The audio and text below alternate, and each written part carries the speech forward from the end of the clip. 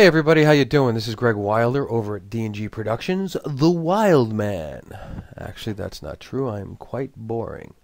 Basically, I'm going to show you today how to make some really cool titles. I'm going to save a lot of time and energy here by importing a graphic that was already created by D&G Productions, the Energy Burst in standard def and or high def, but we'll go with standard def today. You could find this and many other graphics at whippids.com, WIPIDZ.com. A lot of cool graphics, really inexpensive, all downloadable. It'll help you speed things up in the editing world so you don't have to waste time making backgrounds and graphics. So basically this is it. Now we're going to throw some titles over that, and I'm going to try to make this within 10 minutes. So let's move forward. Right-click outside in the timeline, off of the graphic, and hit Insert Video Track. You've got a blank track up here, which is highlighted, which means that's what you will be working in. Again, now right-click inside that empty area and insert Text Media. Get your standard text box here. Highlight it, delete it, and let's put in killer titles. Let's just make it a killer title. Let's change not the placement, the font. Something a little grungy. How about Papyrus? Alright, cool. We'll close that out. We'll put some effects to it. You could do one or two things. You can go to the event effects here, or you can go to the video effects down here. And what I'm going to do is go into the wave, pick a wave, drag and drop it right into killer title, and boom, there it is. But we don't want it to look like that the whole time. So if you're familiar with keyframes, great. If not, quick explanation. This little triangle right here is your parameters of the wave. If we move over to 1 second, create a new keyframe, whatever you put the parameters in here, it will change from here to here. So basically, let's bring our wave down so that it's actually a little bit readable. All right, cool. Close it. Let's hit play.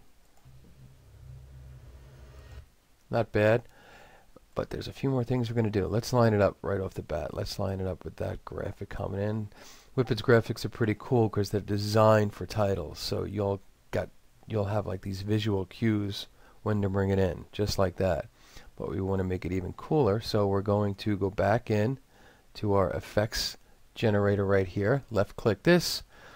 You got your wave here, but we want to add another effect, so we go to our plugin chain here. Click on that, and let's put in some light rays. Highlight the light rays, hit add, hit OK. Boom, light rays. It automatically creates a keyframe in the beginning, so let's make this ray really, really big. Go to about 1 second where the other keyframe is. You can hit keyframe, or you can just make an adjustment in the parameters, which will then automatically make a keyframe, as you can see. Let's bring it down a little bit, and that's looking pretty cool. Alright, but we want it to continue wiggling or waving basically, so we'll go back into the effects. We're going to go to the end of our clip, which is about 5 seconds, but we lose it, so we'll come back a few frames here. And not the rays, we have to highlight the wave. Everything's in the same box, but you got to go back and forth. Wave, rays, wave, rays.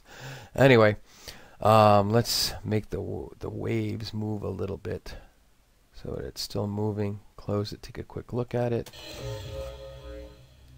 Alright, they keep moving.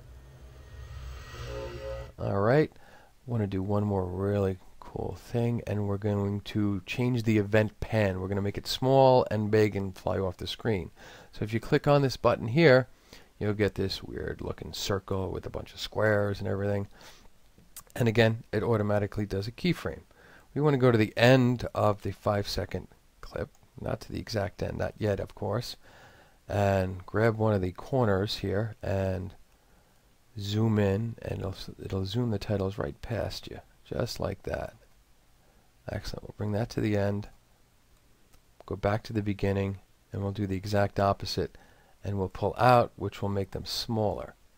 You can use your little arrow wheel to make this smaller so you can see, and there we go. Now let's take a look at it.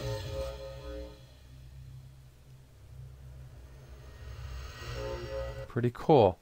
Let's change the color real fast so that it kind of matches the graphic. And what we'll do is we'll go back into the button up here in the clip. Top button is the generated media, which is your text. So we will go over to the properties.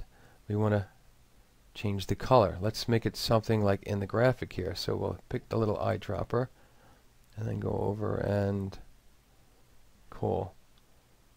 So it starts there, and you can take your scrubber and scrub through it, but it's a little too dark. So what we're going to do for the end, as it goes out, we're going to change the color by creating another keyframe right at the end.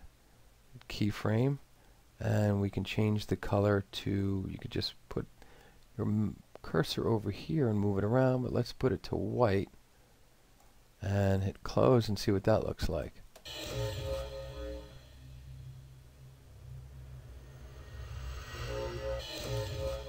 That's pretty cool.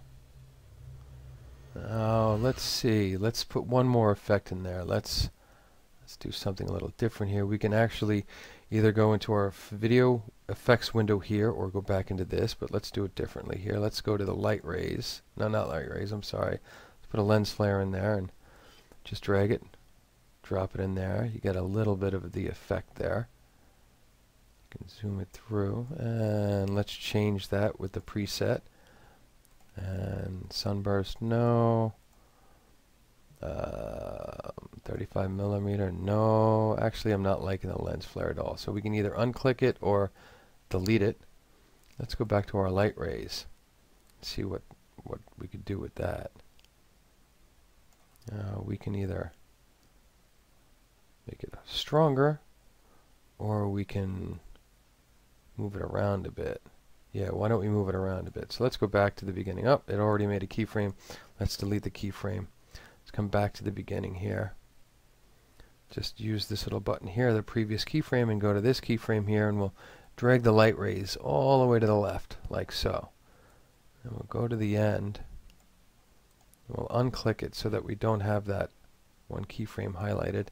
Then we'll move the light rays all the way to the other side. Drag that to the end here and see how that looks.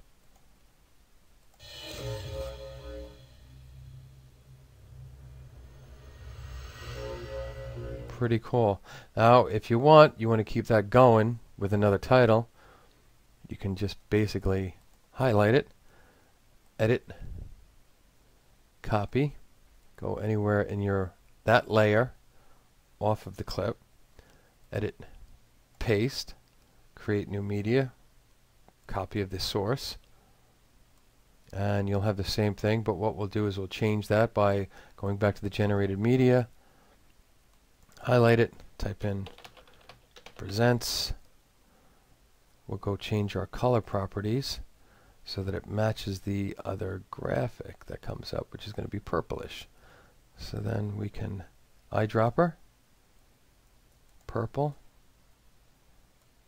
and we will use the scrubber in here. Great thing about Vegas is you can play things and scrub through things even with the other windows open.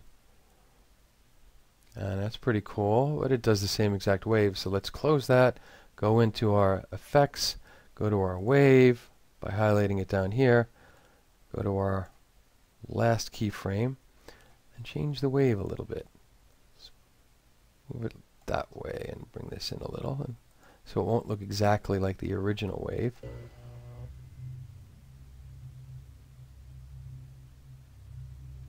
Alright, so there you have it. 2 quick, cool fonts and titles, in less than 10 minutes.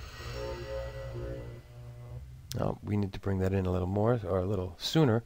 So we'll go to right about here, and we'll drag this clip all the way over, hit play again.